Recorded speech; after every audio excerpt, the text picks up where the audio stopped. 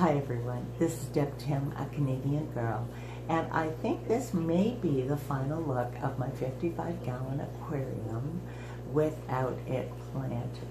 I have fluval stratum. I'm going to get some plants, and then I'm going to do a remake, a complete remake, and plant this aquarium. I'm having fun with my 10-gallon, and I really think that the 55 is, I'm ready for it. So please stay tuned.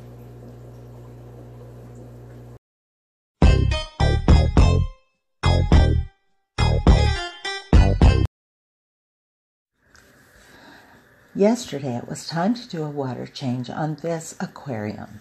This is my 55-gallon. I have been told it's an odd shape for a 55, as most often you see them in the longer dimensions. This aquarium is 24 inches high, 18 inches deep, and 36 inches wide. I really love this shape, as it's got such awesome potential for scaping. I have been putting off doing the water change on this aquarium because there were things I needed to get ready in my little fish room to accommodate the changes I had planned on making.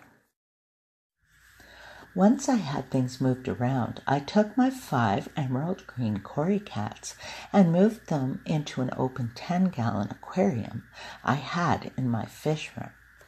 I want to see if they will breed for me, so this is another experiment, if you will. I also moved another pair of zebra danios into an open 10-gallon tank as well, because I hope they breed again. The baby Daniel fry are doing great. I thought with the extra room I could do it again. Zebra danios are dirt cheap here, usually selling for 99 cents a piece. Well, at that price, there's no point in selling them. I will add a group to my 55-gallon, this tank here, once it's planted, and the remaining danios I'll probably use as feeder fish. The reclusive little spotted Raphael catfish that I affectionately call Fat Cat is now with Rafi in the 150-gallon. I never see him in this aquarium except on water change days, and that's only because I remove a lot of the decor. So I thought if I move him in with Rafi, the giant Raphael catfish, maybe he will get the desire to swim around the open tank like Rafi does. Looking at this tank now, I could use a little more stock. Hubby thinks more sharks would be good. I'm still thinking about another schooler, maybe rummy-nosed tetras. But you know, at this point, I have 4 sharks in here. That's 1 rainbow, 2 albino rainbow, and a roseline shark. I also have 2 albino cory cats and a panda cory, half a dozen of each Danios, scissortail rasbora, and lampi tetras, 2 cynodontis catfish, and of course Rufus. So looking at that stock list, it does sound like that's enough.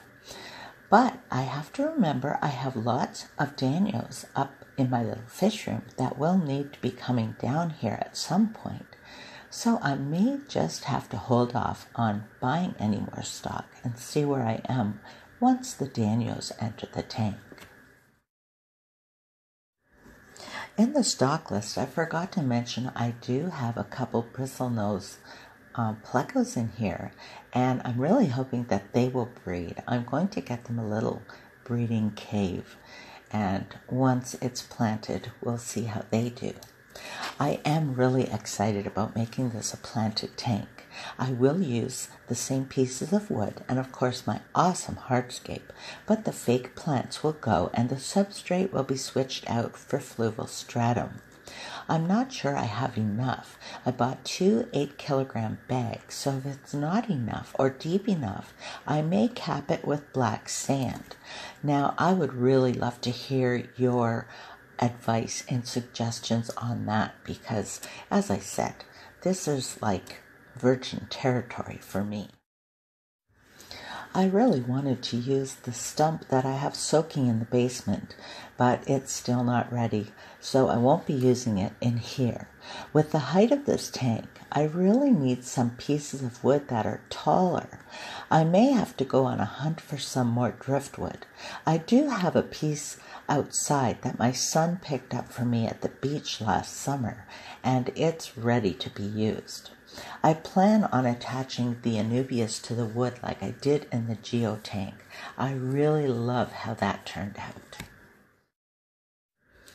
For now, I do like this tank and the community seems to mesh well, so until I get everything I need for the redo, plants included, I will just enjoy it as it is.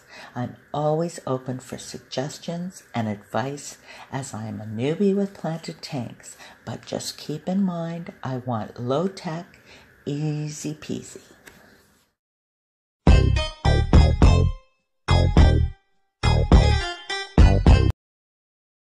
So until next time, this is Deb Tim signing out. Thanks so much for watching. I hope you had a great day, and I'll talk to you soon. Bye.